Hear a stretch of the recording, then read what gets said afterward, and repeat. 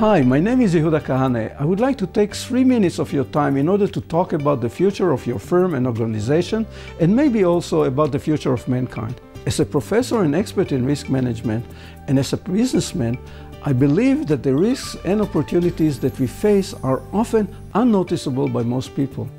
Would you take the risk to be in a car driven by a blind person? The technological developments of the world is extremely fast.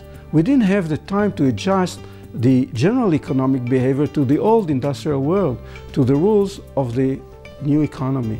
That's true at both the state level as well as the individual business. The old economy strives for the growth of material wealth and achieves it. But at the same time, it has derogatory effects on society, on depletion of resources granted to us, and on the environment. Firms and organizations that will continue to behave by the old economy rules resemble a person that cuts the tree branch he is sitting on. Only the organization and businesses that will go by the rules of the new economy have the chance to survive. Businesses, as well as the entire economy, must quickly change direction, as well as the rules of the game. They must transform to the new economy. We need to reboot the system like we reboot our computer, restarting from a safe base. The OECD countries have already recognized the need to stop focusing solely on economic growth. They emphasize the desire to reach a general prosperity of society, the economy, and the environment. The acronym C.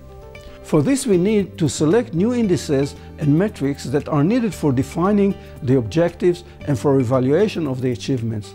Prosperity will be represented by multiple well-being indicators that, alongside the traditional financial measures, will measure also the contribution to non-economic indicators like health, ethics, education, housing, environment, employment, justice, happiness, etc.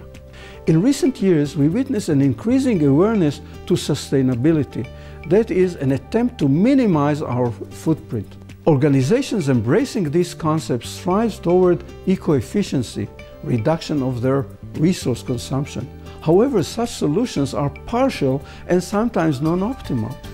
We should go beyond sustainability. We should try to leave positive green footprints. This is possible, and it has already been adopted by businesses. Everybody must contribute to the change, but especially the business sector.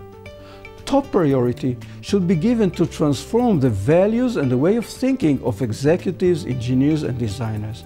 This is the reason that I decided to establish the YKCenter for Reboot and Prosperity.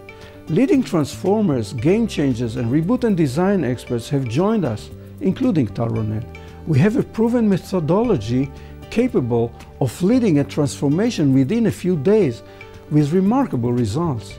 YKCenter is committed to prepare the young future leaders as well as top business organizations and companies for the new economy. We assist them in looking at things differently, in a multidimensional way. This enables them to reach transformation within a very short period and to reach positive performance standards whereby all the C elements are interconnected. I invite you to join the activities of YKCenter and to be exposed to the multidimensional, prosperous world in which economic, social, and environmental considerations are interwoven. I thank you.